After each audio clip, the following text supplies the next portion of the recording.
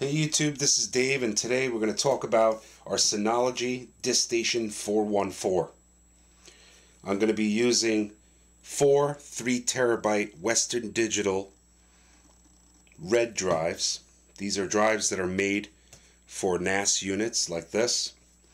This video isn't merely an unboxing, setup, and review, but it's an intro to the future videos on this channel about what you can do with your DS414. This is a prologue to many videos to come, including upgrading to the new DiskStation Manager 5.0. We'll set up RAID, and I'll show you how to download software using their app store. And also we're going to add sources for third-party apps like Sickbeard, Couch Potato, Headphones, Python, and more.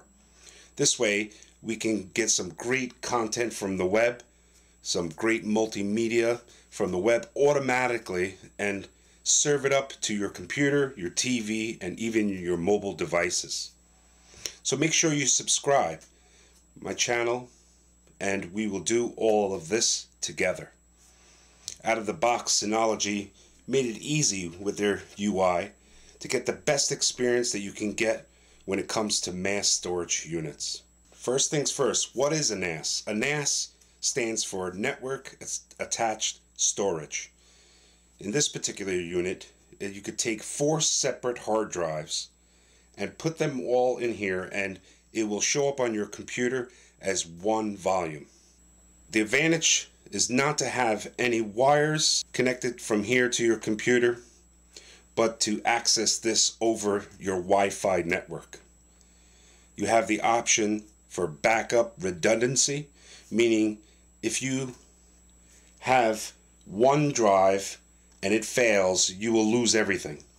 But you can have 4 drives and then have multiple backups in case one of the drives fails. You have other drives and you can quickly just replace this and continue on with your work. I started looking into storage devices like this because I almost lost all my family photos. Luckily, it was just the power cable, but it got me thinking I better go out and get one of these. I chose Synology because it has a lot of great options. You can basically do almost everything with this. So let's unbox this now, and we're going to check it out and see what it comes with. Okay, let's first set aside our 4 hard drives that we bought for this. And here we have the 2014 Synology DS414. So on the side we have a couple of features here: file sharing, multimedia center, private cloud, IP surveillance. So if you have an IP camera, you can store on this device and control it. Mobile access, RAID protection, data sync, and some more. So on this side here, it tells you what comes in the box. Basically, we'll find out when we open up this thing. So now let's take a look. We'll open this right up, and we'll lift that. And now, first things first, we have a box here, and in this box we have our power cord. I live in the United States, so it's the 3-prong. And in this box we're going to have some mounting screws if needed. We're going to have our quick guide, and that's what we're going to use to get all the software running on this. We have a disk here. Let's take a look.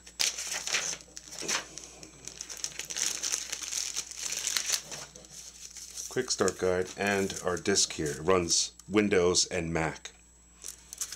So we can download the software, but we can also use the disk.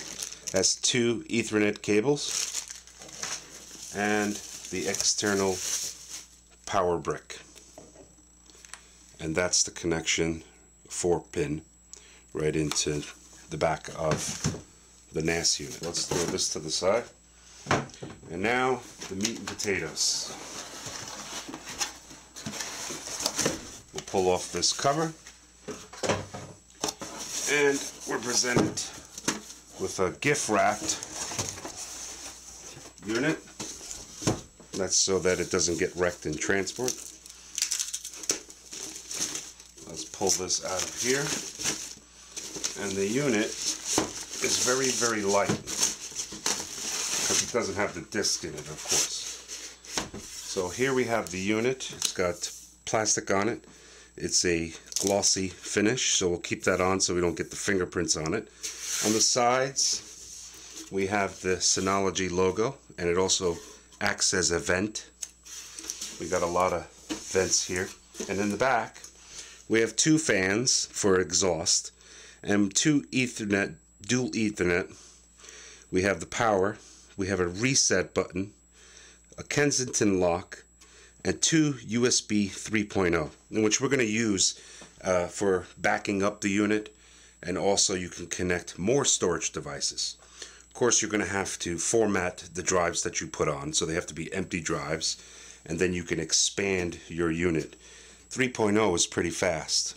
And here you have the information sticker with your MAC address and such. So, on the front, we pull the cover off.